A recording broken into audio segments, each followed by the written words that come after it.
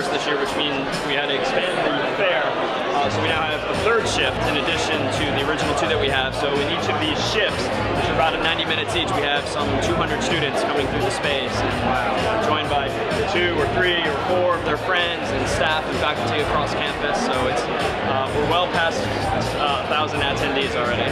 It's crazy. There's so many people with projects, like stuff that nobody's ever thought of before. It's just really cool that undergrads can like be this original and this creative and create these useful projects that nobody's ever seen before. We developed a Facebook application website called Debate Harvard, and what it is that it's a debate forum for Harvard students. So these are the hot topics, the top 10 most popular topics, and these are the most recent ones. You can go to start a debate, and so this is where you put your title and your tag and your details. You can go to show all of the debates. So this shows all the debates on the database. You can also join a random debate. Okay, so my project is called the Harvard Munchies. It's basically a website and a texting feature that allows you to know what's open and what restaurants are open and closed at a certain given time.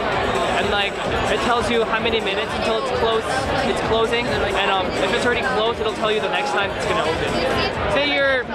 Say it's like 10 o'clock and you want to know what's open at 1 a.m.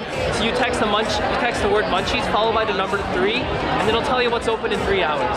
Okay. Oh, I made a cheat sheet maker, which is implemented by drag and drop. Find the equation that you want, you drag it to the equation clipboard. When it's in the clipboards, it shows up on the cheat sheet itself, where you can further manipulate it and position it where you want it. You can keep adding things. There's a shortcut to add things on. Awesome. Keep manipulating things. So my project is called Get Involved Harvard, and it's a website that lets you search for student organizations and clubs at Harvard. So it's aimed mainly at pre-frosh and freshmen because like when they first come to campus, you probably remember, it's probably really overwhelming. There's so many student organizations and the activities fair is like so hectic. I actually came in with a lot of experience, and one of the things that impressed me about the CS50 course is that by the end of it, even though I had like a big head start, the people who had done no programming before me were like even. And so it really does a good job of preparing you, at least from what I remember, it does a good job of preparing you for further classes in computer science.